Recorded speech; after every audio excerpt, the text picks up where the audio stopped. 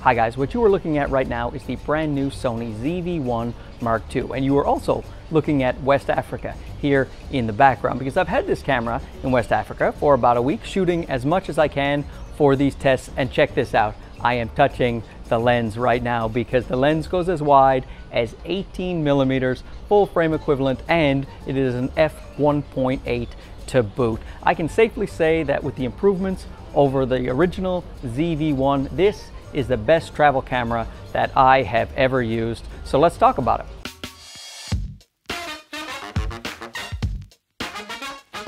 So big thanks to Sony, of course, for letting me test this out before the release date. I had to sign an NDA. I am very important. And also a big thanks to Sony for flying me out to West Africa. That is the length they will go to keep a secret. They knew if they left me in Canada, I would blab this around everywhere. None of this is true. I, of course, have paid for my own ticket to West Africa. Sony doesn't even know I took this camera to West Africa, and they probably won't watch this video, so don't tell them, because then they will never know. For real, they get no input on this video. They haven't done anything but send a spec sheet to me and this loaner camera, which I have to send back. And just in case I had designs on stealing and keeping this camera, they made sure to send me the wind muff that doesn't match the camera, so it would look awfully foolish. It looks like my Sony ZV1-M2 has aged severely. He's very distinguished with his white hair. So of course I'll talk about the upgrades over the ZV1, the pros and the cons as well. But first, let's just take the camera out.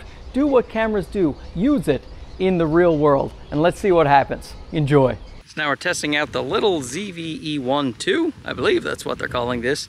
Anyway, and this is how I would normally use it, using the HLG3 picture profile, and I use a Paul Leeming corrective LUT to get the maximum dynamic range I can out of this little 1-inch sensor. But this has a couple of tricks up its sleeve, like CineVlog, the same thing that is on the new Sony ZV-E1, which is far more expensive. Let's see how that looks. So this right here is the CineVlog mode. I'm just letting the camera do the work in intelligent auto, and I turned it on the CineVlog, just tapped it on the screen there. It is in classic mode. This is the classic way to CineVlog right here. It has some other ones. Let's see if I can switch to them right now. Classic, clean. This is the clean mode. Do I look cleaner in this mode? Oh, chic. This is a French-speaking country, and I do feel very chic. Oh, the next one is fresh. Oh, right there. Look at the baby face. Fresh look on this kid. Right here, mono, it's gotta be black and white. Yep, black and white. Hi, CineVlogging in black and white. Look at this. I think it's cool that I can switch it while I'm actually recording. Now I feel like I'm in a French film. A French film about the colonization of the Ivory Coast. Man, oh man, this is getting historic. This is a historical CineVlog right now. What do you guys think? Pretty cool. Have those little quick references right there. I like that. This here is the plane from Lost. I actually took it to come here to Africa.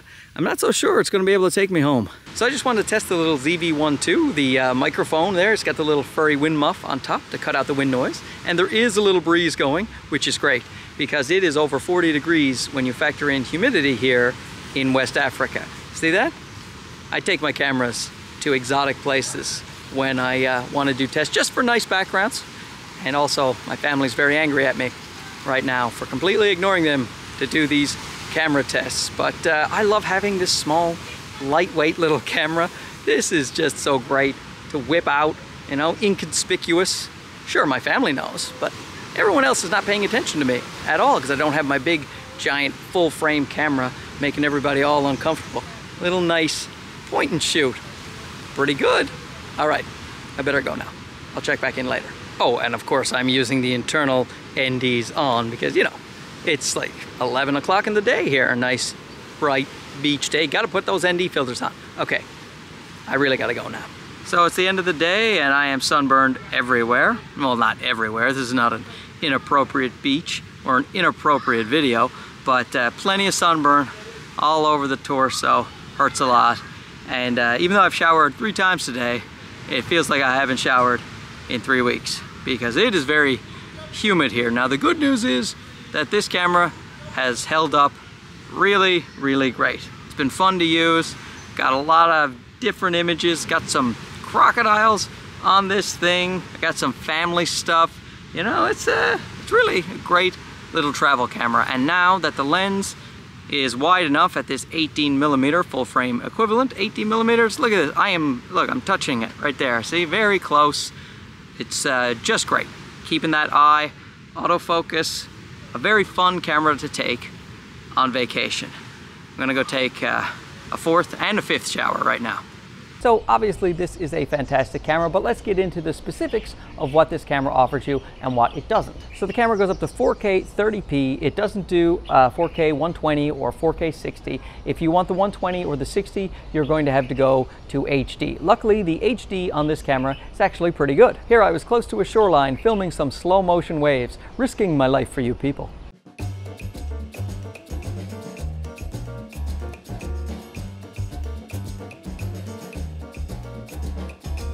The stabilization this camera features is the active stabilization. It crops in about 10%, which is fine when you have an 18mm lens. It doesn't have the new dynamic stabilization. It doesn't have that AI chip of the ZV-E1, and that is fine with this camera because I find the stabilization is quite good with this little camera. And if you find the stabilization is not good enough, it also records gyro data as the new Sony cameras do. You can run it through the free program Catalyst Browse that Sony provides, and then you can get gimbal-like footage without a gimbal. So let's talk about that lens for a second. It goes from 18 to 50. It is a variable aperture. It goes from f1.8 to f4. So as soon as you take it off 18, it will jump up. So at about 20mm, it's f2.2, and at 24mm is at 2.8. At 35mm and up, it is f4. It has that great new Sony menu system, but this one is even better because it has the regular Sony touch menu, but you can swipe up to get the quick menus. You can also swipe to the side and get more options, all touchable, all controllable from the LCD itself, which is fantastic. The LCD is fine. It is 921,000 dots in photos. It's really quite easy to see in the sunny weather mode. Unfortunately, when you are in video, you cannot do sunny weather mode, so you are stuck with a more dim screen. I'm looking at it right now, and I use my zebras for exposure anyway. Not an issue for me, but I wish you could go into sunny weather mode, but perhaps that would affect the battery life. When it comes to the battery, it still uses that small Sony NP-BX1 battery, which makes the camera much more compact, having a tiny little battery like that, but your battery life isn't going to be fantastic. In continuous video, it's really not that bad. Usually between 60 and 70 minutes you will get of 4K recording if it is just continuous, but real-time use where you're zooming in and out, turning it on, messing with the menus, you usually get around 45 minutes, so no real difference from the ZV-1. In terms of long continuous record times, I have found no overheating issues whatsoever on the ZV-1-M2, no matter how long you run it, connected to USB power, which is great because a lot of people will want to use this camera for streaming. It has a mic jack, a USB-C port for power delivery, for charging, and also you can stream directly from the camera itself without any software, but that will only be at 720p. If you want to use 1080 or 4K, you could use it traditionally like a regular camera and go through the HDMI port, and the HDMI port is a micro HDMI port here, no surprise, on the Sony ZV-1-M2. It has a really great on-camera microphone, the best on-camera microphone I have ever heard, and that makes this camera truly pocketable, truly portable, because you don't need to take an external microphone. I actually had one in all the clips you saw where I was wandering around Africa in very unsafe conditions. I had a lavalier attached to my shirt and I was going to sync it up in post later, but I didn't do it because the audio sounded so great from the camera itself. I thought, why bother? And it's a unique microphone where you can put it in auto and it will detect the voices in front, it will detect the voices behind, or you can program it to make sure it just goes towards the front or just goes towards the back. Let's say you're behind the camera and you're narrating your fantastic documentary about the west coast of Africa. It actually has really good auto modes. First of all, the auto white balance, it's all I've been using all trip long, and normally I don't like to use the auto white balance on my older Sony cameras, but these new ones, the ZV-E1, the ZV1-M2, the auto white balance is very good. I trust it all the time, which is great because I get clouds. Things change here a lot when it comes to your sun exposure. So I've been relying on the auto white balance, and it's been a nice, smooth transitions. It's been very good, but it has way more auto modes than that. First of all, the intelligent auto is quite a good picture coming straight out of the camera. Let's take a look at that now. So this here is the image in intelligent auto, and I gotta say this is one of the best auto images I have seen out of any Sony camera or any camera really. This camera is set up to go, if you want to just press record, go out into the world. Of course, you have the freedom to use the different profiles if you want and tweak it to your heart's desire, which I like to do because I am very fancy when it comes to my cameras, but this is certainly very usable, which is great on this camera because you're often taking it places where you want to get quick shots of things and then put it back in your pocket before people take it from you, because perhaps you've wandered into an area that you're not supposed to be in because you don't know this country very well. And the auto features, they keep on coming. Of course, you saw in the previous footage, it does the Cine Vlog mode, which puts the black bars on top there and actually gives it quite a nice image. Now the sun is coming out again. I'm going to have to rely on my auto white balance, but the Cine Vlog I think looks pretty good. I actually didn't even try the different modes where you can do golden or forest, and there's different modes as well where you can kind of shift the white balance to give a different mood to your Cine Vlogs. That's I tell you, I don't mind using it. I thought I would never use something like that, but it looks really good. Got the background defocus button, of course, that the ZV cameras like to have, which is really good for beginners who don't know how to use the ISO, shutter speed, and aperture. You just press the button, things are in focus, things not in focus. It has product showcase mode, which I don't even think is a beginner mode. That's a very useful mode. I don't have it on right now, but if I did, then it would just attach right to the phone, and then I put it down and it go right back to my face. Let me just show you now. You turn on product showcase mode, boom, grabs the phone, goes back to me. Grabs the phone, goes back to me. Very nice. Has a built-in 3-stop ND, which has been indispensable for me here in Africa. It is on right now. It's been on the entire time because it's very bright and sunny here all of the time. When it comes to photos, it has plenty of photo features. It has the RAW versus JPEG. The Sony ZV-1F, for some reason, did not have RAW photos, which was very disappointing to me. I did buy that camera. I wish it had RAW photos as well, but this one does, the ZV-1-M2. It has the RAW photos. It also, you can do bracketing, you can do long exposures, you can do the auto ISO has a minimum shutter, which I love in a camera. My ZV-E10 does not have that. I wish it did, but it doesn't. This guy has a minimum shutter in auto ISO, which is great when you want to avoid camera shake and get sharp pictures. Remember that USB-C port I mentioned for power delivery? Well, I'm using it right now because I was over there filming for more than an hour in the blazing heat and the battery finally gave out on me, so I just plugged it in to a USB power bank and I am back in business, except my shirt has fallen a little. Let's get back to civility, shall we? Plus, right now in the shade, it is much more tolerable and I do like to stay alive when I can. Did I mention that it was over 40 degrees here? Of course, the camera, even with the battery and the SD card, it weighs nothing, 292 grams. You barely feel it. Carry it around all day, which is what I've been doing. It has been a joy to use due to the size and the weight. It has that amazing Sony autofocus, puts the box around your eye or animal, human or animal, and if you want to track, you can just touch and hold to track and it will stick to the object like glue. You can also touch the screen to focus, or one of the things I like to do when I'm taking photos, you touch the screen to release the shutter. So it will focus and take the picture where you point on the screen. I find that very helpful when you have a camera that does not have an EVF. You can also use touch auto exposure. I haven't had to use that, I find, because I am usually filming my dumb face and it prioritizes your face for exposure when you're using the auto modes, which is absolutely great. It's got focus magnifier, it has peaking displays, of course the zebras that I've mentioned. Any of the assist tools that you would want to see on a little camera like this are probably here. And of course, Sony includes all of the picture profiles from 1 to 10. The only thing you're missing is S-Cinetone. I would stay away from the log profiles for the most part, certainly S-Log3, because it is hard to grade that.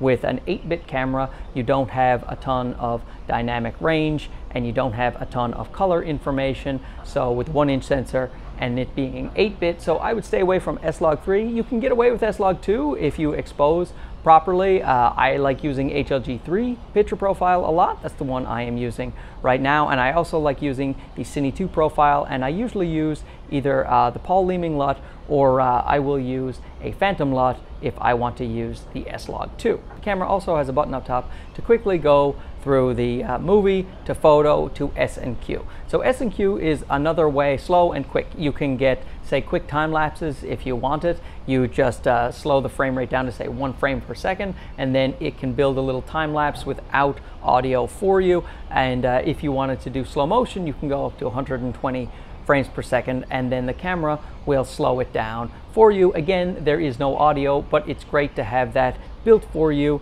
right there in the camera. And you can also just use the regular movie mode and go with 120 frames per second in HD, and then slow it down yourself in post. And that's good if you want to keep the audio and then do speed ramping, things like that. That's usually the one I go with, but often I will, you know, grab the S&Q when it suits me. So obviously this camera has a lot of great points, but nothing in life is perfect except my hair right now. Woo, the humidity does my hair well. But let's talk about the drawbacks for this camera and things that maybe are deal breakers for you. Number one, there is no EVF. Of course, nobody expected an EVF. I just find that it is much easier to take photos and take videos when you have a little EVF and it's nice and bright out like it always is here. And something that makes the lack of EVF worse is the fact that the screen in video, you can't set it to sunny weather mode, so it is quite dim. You're either going to have to rely on the camera doing the exposure for you, which luckily the camera is very good at, or use your exposure assist tools,